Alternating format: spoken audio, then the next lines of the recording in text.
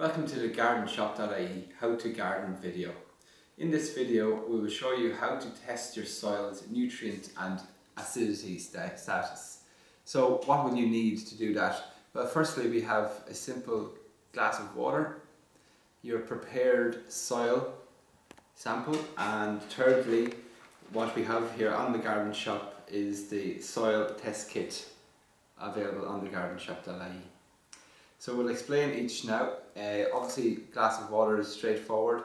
The second thing here is your soil sample, and I have this prepared already because when doing this experiment you need to prepare your soil sample 24 hours before doing the test.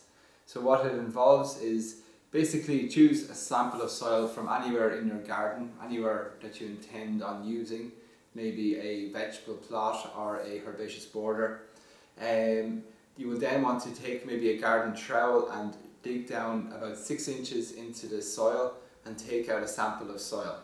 Place the sample of soil into a jar of water like this, and then fill the jar of water 2/3 full with water basically. Okay, so what we have in the sample in this jar is a sample of soil and tap water.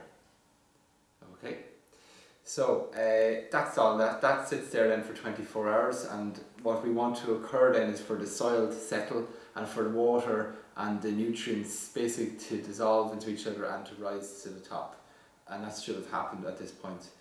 The next thing you'll need is, as I said, the soil test kit, which we have here, and we also have it laid out in front of me here. We have 4 different test chambers. The first one is our pH test, which is test the soil acidity levels. The second one we have here in pink or purple is the nitrogen test, which tests the amount of nitrogen available in your soil. The third test here, the blue one, is phosphorus, and this tests the amount of phosphorus available in your soil. And lastly, this is the potassium test, which tests the amount of potassium in your soil. And you'll find that nitrogen, phosphorus and potassium are the 3 most important elements that a plant needs to be added to the soil, and they're the 3 most common elements that you will find in any fertilizer, such as what we have here, Grow More, another product available on the gardenshop.ie. Within the Grow More, a general multi-purpose compost will be a particular ratio of nitrogen, phosphorus and potassium. Okay, so we'll just run you through how to do the soil test now. So with the soil test you also get a pipette and obviously the test chamber. So I'm going to take the phosphorus test chamber. I'm going to take off the lid. The first thing you want to do then is, using the pipette, we're going to take a sample of water from our soil sample here.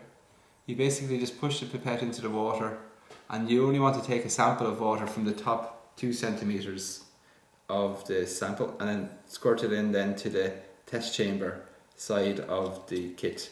So you can see on this side, if you can come into close looking in at the top, this side here is the side where the sample water goes in. So I'll just do it again, just 2 centimeters down, and then pipette, the sample water just goes into this side chamber.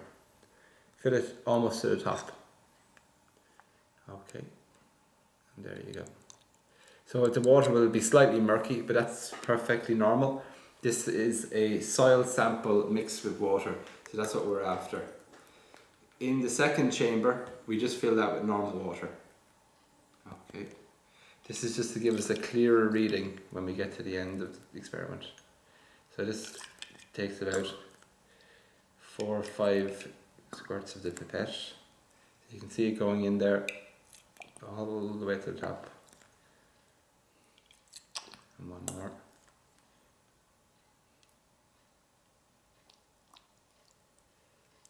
Okay. And then once you have both chambers filled, you take your sample test capsule. You should get 8 of these per test chamber, meaning you can do 8 separate experiments per chamber, which is a total of 28 tests. So carefully open the capsule, watching the powder go straight into the test chamber here. Okay, get every bit of it in.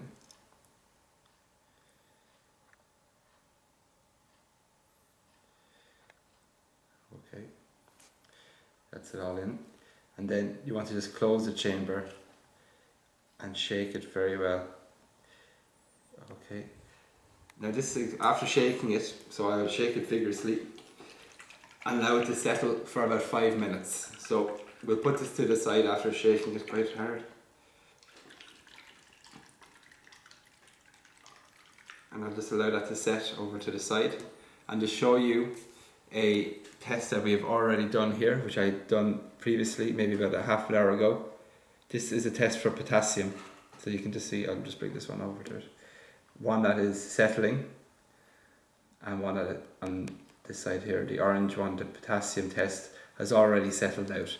And you can see the colour coding and the indication.